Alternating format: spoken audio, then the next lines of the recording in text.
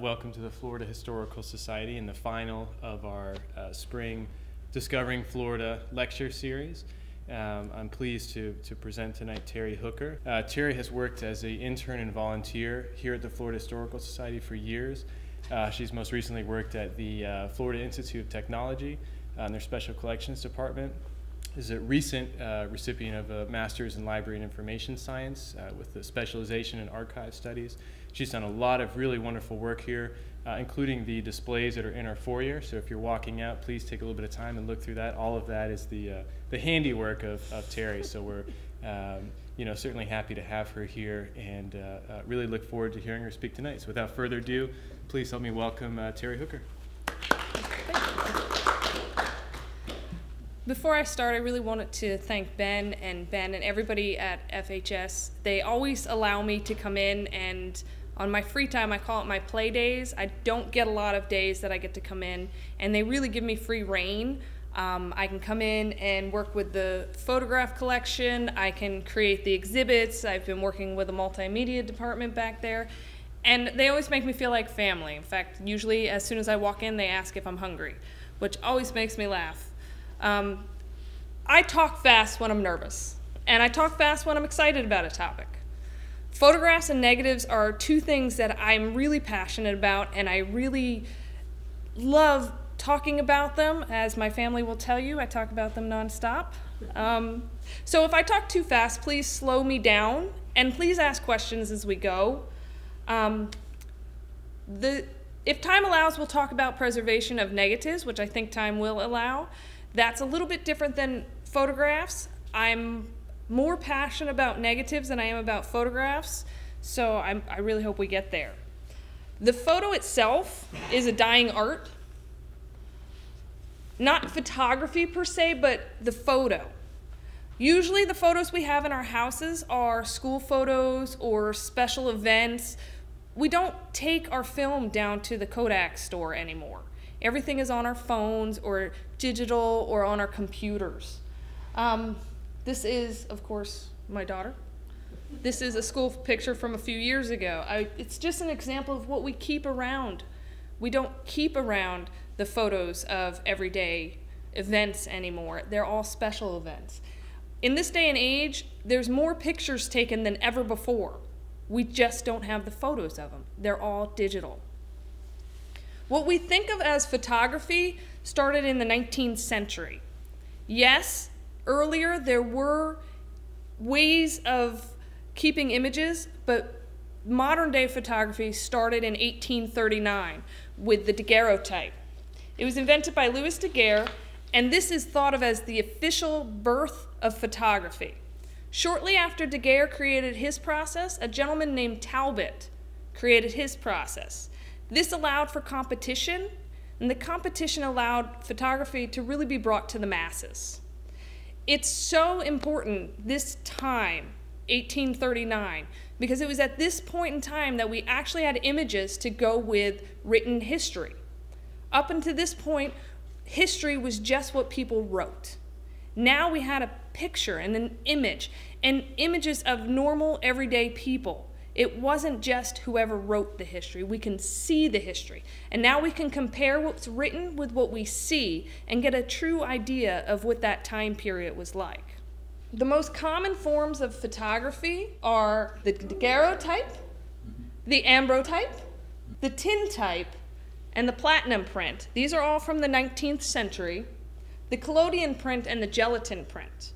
The 20th century, we get modern day color photography. We also get Polaroid. There's a whole group of people that don't know what Polaroids are. What are they missing? I remember getting my first Polaroid camera and sitting in my room and taking photographs of stuffed animals and pulling it out and shaking it and just taking it over and over again. That was probably the coolest form of photography, in my opinion, was the Polaroid. And of course, digital photography. Digital photography is what we use today. I could go into detail about each one of these different types of photographs, but that would make this incredibly tedious and incredibly long and incredibly boring. So we're going to try to learn some basics on how to care for, in general, your photographic collection. Though if you're like me, you can't always date a photograph by what's in it. For me, I've got this little mini microscope that I love to pull out and put onto these photographs, and the layers in the photograph will tell me how old it is. I can tell you that a daguerreotype has 2 layers. It's got 1 layer of ink and 1 layer of paper. If I take out my little microscope and look, and there's only 2 layers, it's a daguerreotype. At some time between 1839 to 1870 was when that photograph was taken. Now, when I'm working up here in this collection, it's much easier for me to come down the steps and go, does anybody know when these clothes were common? Does anybody know when this car was used? But that's just me. I like to actually get into it and see the different forms.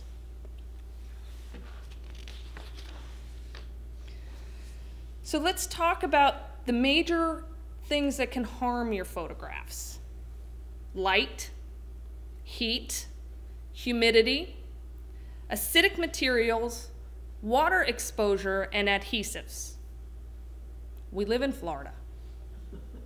It's hot, it's sunny, and it's humid. All of this is damaging to your photographs. If you work in an archive or a museum, that means that you're going to maintain a specific humidity, and you're going to have special light bulbs, and you're going to maintain a specific temperature, all to keep your collection nice and pristine. We don't do this at home. We can't do this at home. We do keep our temperature regulated because, again, we live in Florida, and it was, what, 90 degrees today already? And that will maintain your humidity as well. We don't have basements in Florida, but let's talk about where not to store your photographs. Basements, attics, storage units. Storage units that don't have air conditioning are some of the most harmful places for you to store your photographs. You may never see that photograph again if you store it in there. This is what the damage from light can do. This is just light. Light will actually make the image fade. Now, once you get into color photographs from the 80s, 70s, and 80s, it will really just make specific colors fade out of those photographs. I can remember photos from growing up where everything looked pink or red because that was the color that didn't fade. Everything else faded. Now, there are forms of photographs that have a lot of silver nitrate in them that can actually turn all black instead of turn all white. But either way, it'll fade and you're going to lose the image. Humidity will cause your photo to curl and to crack. Once it's done this, really there's nothing you can do to save that photograph. You can take it to a conservator and they can probably save the image for you, but that original photograph is no longer. You cannot do anything with that photograph. This is probably one of the worst things that can happen to your photo. Heat, just heat, will cause cracking. Remember we talked about the layers. Now, the daguerreotype only has 2 layers. Once you get into things like the ambrotype and the collodion, you get more than 2 layers. You get a layer of color, you get epoxy on top, you get the paper underneath or whatever that stabilizing material is underneath. Well, your heat is going to make everything contract, and nothing contracts at the same time. So your image is going to crack and come off of that stabilizing material. Once it does this, you can't save it. You can, again, take it to a conservator and they can do something with it, but the original photograph it's gone. Try to keep your photos stored in a dark, dry area. If you can keep the temperature regulated in your house, again, we live in Florida, so most of us do, unless you're me and you like it at 80. When I was growing up, my parents used to keep our photographs in a cabinet in the hutch in the dining room. We had no air conditioning. It didn't get that hot. It was New Jersey. I mean, it did get hot and humid because it was on the shore. But just putting those photographs in a dark space saved the images. And that's important to know because just doing one of these things will help conserve the image. If you have a photo you really, really want to display, the best advice I can give you is to make a color copy of that photo on photo quality paper. This way you can take the original photo and keep it stored and keep it pristine, and you can put that color copy out. I do that all the time over here with the exhibits. I never put out an original photograph. I very rarely put out any original hand-signed papers. Everything is a photocopy on photo quality paper. This way you can also make numerous copies of it. I know that we have a couple pictures of my father, and we make color copies of it, and then we all have one. And that's really a great way to conserve your photographs. The more you have, the better it is. At least in my opinion, it is. One of the other main causes of degradation in your photograph are adhesives. This is what happens when you put Scotch tape on the back of a photograph. This isn't even on the front. The adhesives are acidic and will seep through the paper and damage the image. Once that happens, your photograph is gone. Again, you can take it to a conservator, but the original is gone. The other adhesive that is damaging is rubber cement. If you go through any scrapbooks or photo albums from 1930s, 1920s, everything's stuck in with rubber cement. I'm not going to tell you to go and take these apart because the album itself is an artifact and it's magnificent, and the scrapbooks themselves. Working over at FIT, I work with General John Bruce Medeiros collection. He was actually the founder of the space program out in Little Rock, Arkansas. When he took over that position, his wife made these amazing scrapbooks detailing every rocket that went up, every time they brought in a new scientist, every time he got somebody else to work with him. There's this fantastic tree that has him on top and all the generals that work underneath him. It's amazing. The photographs and the newspaper clippings are going to be damaged by the rubber cement. I'm not going to take it apart. It's really amazing the way it is. We will do the best we can to conserve it the way it is. You're going to hear that a lot. Do the best you can with what you've got. So I know you guys want to know how to handle these. The best thing you can do at home is start on a flat table. Make sure it's clean and dry, the fan's not on, and if you're in my house, the cat isn't loose, because everything's gonna go flying off that table. Remove any accessories, necklaces and rings, anything that can damage the image. This is something that we do when we're working with historic photographs. I don't really wear anything, so I don't really have a lot to remove, but when I come here, I make sure that I don't have my necklace on. It's best practice to take your contact lenses out. If I'm coming here to work with the photography up there, I don't wear my contact lenses. And that's a big deal for me because my glasses are Coke bottles. Do not wear your contact lenses. When I'm here, I actually have a ledger, and I write down when I started working with the collection and when I've stopped working with the collection. You may think that's going a little too far, and you don't really have to do it when working with your personal collection, but it's a good idea. There's some photographs and negatives you don't want to work with for more than 3 hours at a time. You just don't want to do it. When you're working with, if we go back to the cracked photograph, the ink is going to come off of that. There's going to be dust, mold, all those fantastic little things that come apart. You don't want that to get under your contact lens, and you don't want to be breathing that too long. That's why you keep a log. This is probably one of my favorite parts, and it's so silly. Wear disposable night trial gloves. These are the purple gloves that first responders use. You can get them at CVS, Walgreens, Walmart, basically anywhere. Old school ways were the archives had cotton gloves. If all you have is cotton gloves, that's fine. The best practice is going to be these nitrile gloves.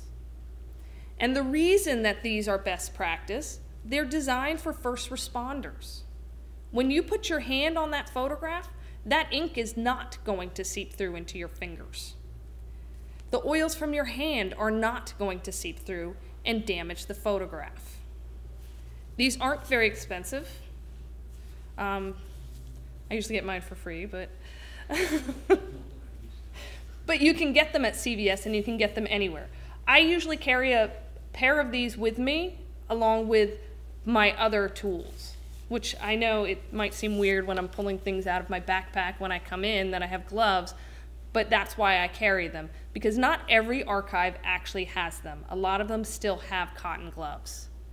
Don't stack your photographs, especially if they're damaged. Now, you'll see that the most damaged pieces I have are by themselves. They're not stacked. If I stack something on top of these, it will do more damage. We don't want to do that. Go through, let's see what the next screen is. There we go. Go through your collection and remove anything that is questionable, cracked, faded or folded, moldy. You don't want to put these with the rest of your collection. You want to keep these separate. We're going to deal with those later. Anything that has rubber cement or tape, you're going to deal with later. You don't want to put these with other photographs because they've already been damaged. They've already been compromised. You don't want to compromise more of your collection. One thing I have learned while working in archives and libraries, everybody has their own filing system. You would think, going into archives, that I volunteer in 2 different archives. You would think I would know what I'm walking into. I don't. Everybody is different, from department to department and archive to archive. The way you file your photographs and organize them, that is your personal choice. There is no right way or wrong way. Some people do it by size, some people do it by subject, some people do it by date. And you would be amazed at all the different ways you can walk into and see things filed. Jim's laughing right now because he knows this. In a perfect world, in the world of training, when you do get trained on all of these, each photograph has its very own folder. In the real world, I have never walked into an archive where each photograph gets its own folder. It's just too expensive. And honestly, this would take up so much space. You can look around this archive and you can see there's no place to expand. There are books and photographs and things in every corner. There is no place to expand. You need to do what's best for you. Put at least 2 photos in every folder. As for storage, your nice little envelope. Ben is very lucky. He gets these beautiful envelopes. In a perfect world, everything would be acid-free, non-buffered, no colorant, PAT tested and approved. What does that mean? It doesn't really matter. It just means that you can put your stuff in it. I brought some of my old catalogs, and you guys can take a peek at them if you want. This is what we order from in the archive world. You can order anything online. Anything online. That's one of the most amazing things. We go in and we hit the button and we get all these nifty little boxes you see and all these nifty little envelopes you see. You can do this at home if you really want to. I will tell you that a manila envelope will work just fine.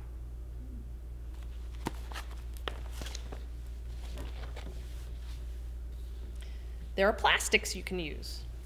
If you go to Staples or Office Max, you can get acid-free plastics. When I work with my daughter's piano teacher on preserving some of her older piano books, that's where I get my materials.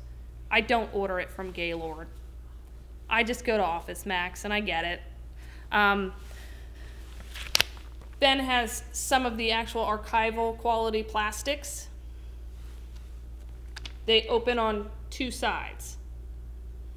What is great about that is you don't have to worry too much about pulling the photo or the image out. Because when you have an image, you want it to pour out into your hand. You don't want to do any more damage to it. And I say any more damage, and I'm speaking of the fact that these are older images. They've been in light. I mean, if you get into the details, ozone damages the photograph. We can't do anything about ozone, so we do what we can. With plastics, you want to look for the P's. Polyester, polypropylene, polyethylene, polystyrene. These are the best of the best plastics you can get. That does not mean you can't go down to Staples and get the little sheet covers. Because for the most part, that's going to do what you need it to do. If you're going to get the sheet covers, try to get things that are stable, they have no surface coating, and no PVC inside of them. These will damage your images. What's the difference between the paper and the plastic? Price. Plastic is going to be less expensive. The other difference is the plastic you can see through. You don't have to take that photo out every time you want to know what it is. You can see it. You can see this image perfectly where, we don't know what's in here. That's your advantage to plastic. That, and it's easier to find, to be perfectly honest with you. It's much easier to find the plastic than it is to find the paper. The paper quality, unless you're getting a manila folder, you do have to order it. The plastic you can get almost anywhere. Okay, so once you're set, you've got everything laid out. You have your contacts out, you have your rings off, you're ready to go. You've got your purple gloves on. I think that's why I like them so much, because they're purple. You've figured out your filing system. You want to label your photographs. I cannot tell you how frustrating it is to walk into a collection and not have anything labeled. I don't know who these people are. You could very well be the last person that knows that that's Aunt Myrtle. If you don't label that, nobody is going to know who that is. And as neat as the photograph is, it means nothing. The best way to label your photograph is with pencil, and to do it on the back. Somebody did this one in pen, but I'm not going to complain because it's labeled. Do it in pencil. My background before I got into archival work is archaeology. When you're in the field at an archaeological dig, you do everything in pencil. Everything gets done in pencil. The reason being, pen and ink fade. The lead is going to be there for eternity, unless somebody erases it. But it's never going to fade.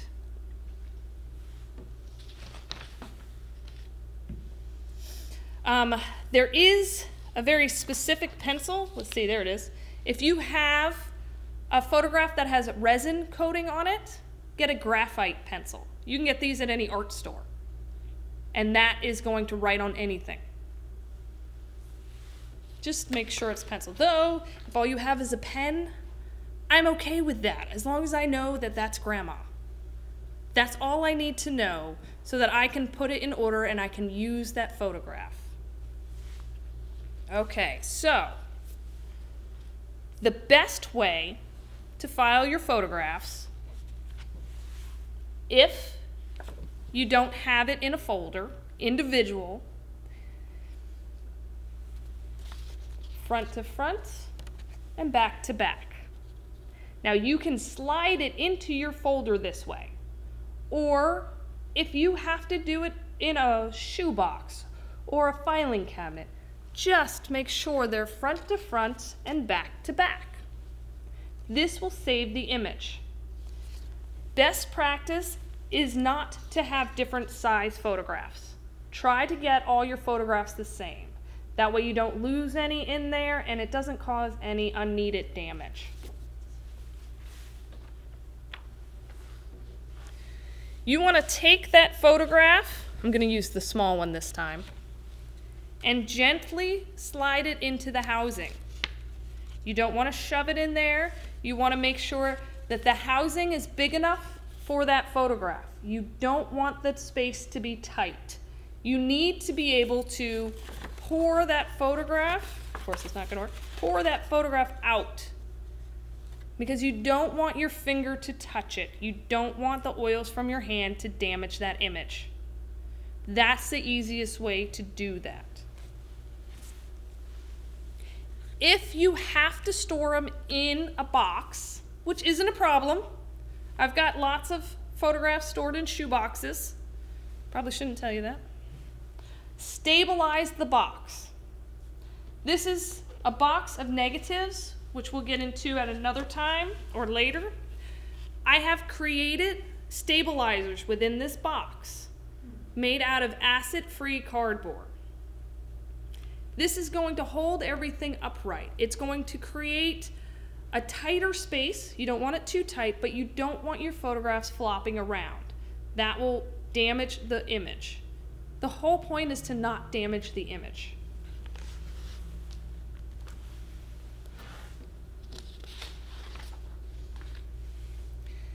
You want to label the outside of that folder. You want to have as many labels on that photograph as possible. You can label the outside with pencil or Sharpie, whichever you prefer. If you have a box, not a wooden box per se, but say you have a cardboard box, label it with Sharpie so that everybody can see what it is. Make sure that each photograph is labeled so that individually we can identify the photograph as well as the fact that this is a box of photographs.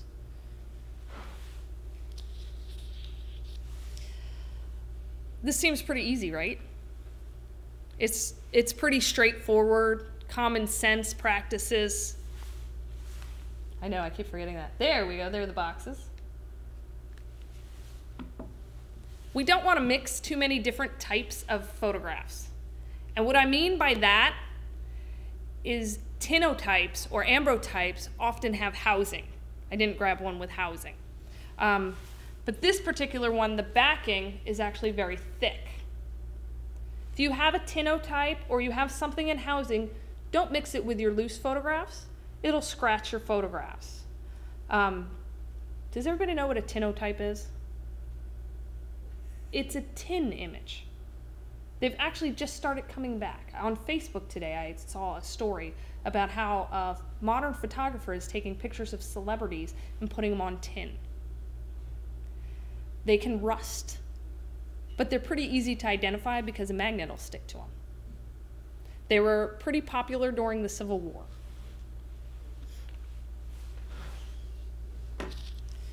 Now let's get into digital photographs, since this is the most common now. How do you preserve your digital photograph? You've created them digitally, right? They're going to be here for all eternity, right? Not at all. Probably one of the most important things you need to know about digital photographs is when you print them, they're not layered. They're dotted. What do I mean by dotted? Does anybody know who the artist George Seurat is? Okay. He did Sunday Afternoon on the Island of La Grande Jatte, which I probably destroyed that. He painted using dots of color, not strokes. And he created his shadowing and his coloring by different dots. When you print a digital image, this is what it looks like if you get very close. You can take that same little microscope that I was talking about earlier to see the different layers, and you can see the dots. These images aren't really meant to last, not if you print them out. This is probably going to fade quicker than anything else. So digitally, we think they're going to be here forever. It's not. Let's just look at my lifetime. I was born in 1976. In my lifetime, we've had computers. We've gone from a computer, like it was very rare to have a computer, to a computer in every house. We went from floppy disks to CD-ROMs. We also had 3.5-inch floppies in there and flash drives. And I know there's more in there. These are just what I can remember off the top of my head. Technology is constantly changing. This is the bane of every archivist's existence. How are we going to maintain all of this information digitally? How are you going to maintain all of your photographs digitally? The best advice I can give you is to save it in multiple formats. Save it to the cloud, save it to your hard drive, save it to a flash drive. Try to have multiple copies. And when the next best technology comes out, save it to that. Hope that your children and your grandchildren continue this. An example of how difficult it is. One of my many projects here at FHS was going through all the multimedia stuff that we have. CD-ROMs, 3.5-inch floppies, VHS, DVDs. Do you know how hard it is to read a 3.5-inch floppy? We had to order a special drive. Now I have the drive and I've plugged it into my modern day computer. Not all of that software is going to transfer to my computer. I have lost so much information because that wasn't transferred into something more modern. I don't know what's on those disks. And I've learned the hard way from losing computers that I've lost all those pictures and all those memories and all those images. So I do back everything up. It's important to back everything up in this digital age. That's the biggest lesson that you can come away from this, is back everything that's digital up. Everything. I've lost so much, it's amazing.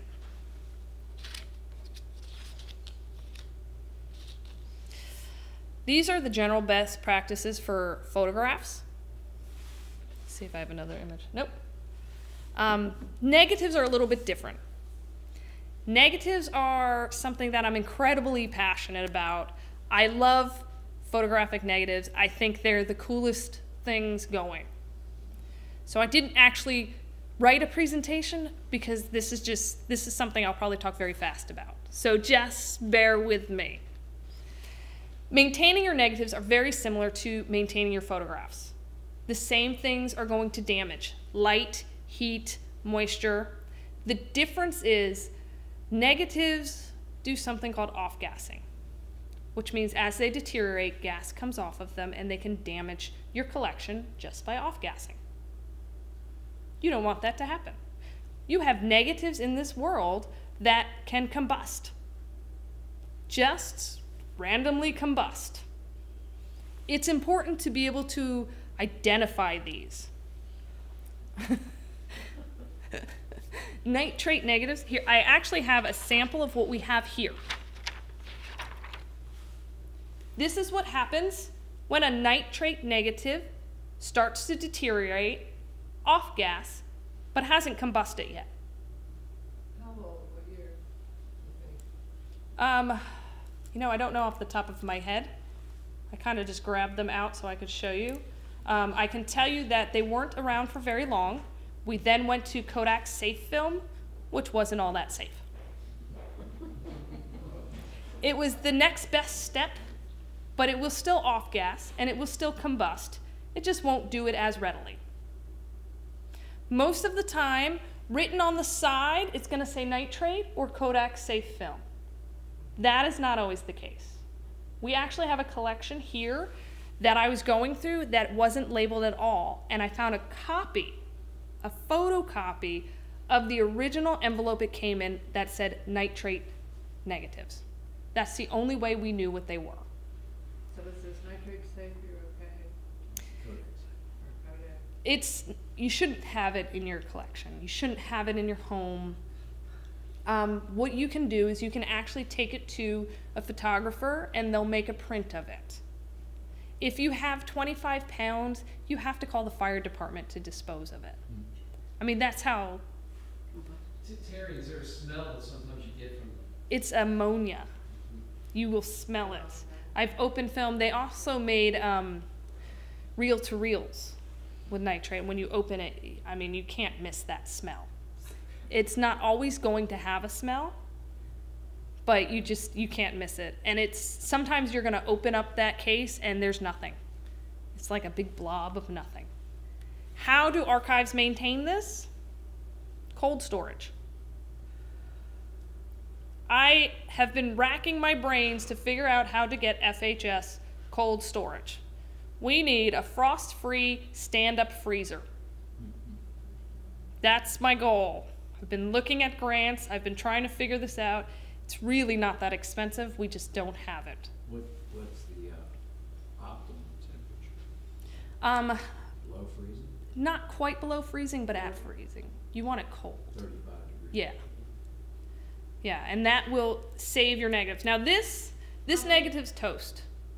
How big a one do you need here? Just a regular size. I mean, what's regular size? Oh, a full one, stand up. And the reason you want stand up and not the down one is, first of all, because I don't want to bend over it all day. But the other thing is the weight. You don't want to pile things on top, so stand up is better. Yes.